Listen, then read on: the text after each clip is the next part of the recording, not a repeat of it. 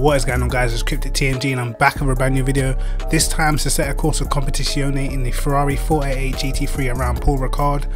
And I wanted to sort of leave it a little bit until I put more setup videos out, because we were waiting for the patch 1.07, which was going to bring the new tyre model. They've sort of changed the traction control, so I sort of waited for that to come out before I put any more setup videos out. I didn't want to give you a lot of setups and then within a week or so you'd have to sort of change the setup because it wasn't working the same. So yeah, finally got out the video, the Ferrari at Paul Ricard, and quite a lot's changed in terms of how you drive the cars now. You can sort of feel the car a little bit more slip angle in the car, so you actually have to run higher traction control settings, but it doesn't cut in as much. So it feels quite nice. It feels definitely better than it did before, because the traction used to just seriously cut in and just cut your engine out, and it was quite annoying. But now it feels a lot more smooth, the transaction's smoother, but the actual lap times I think are a little bit slower now, but it still feels pretty good. The 5-point tyre model, now you're able to sort of ride the curbs without getting randomly killed. So yeah,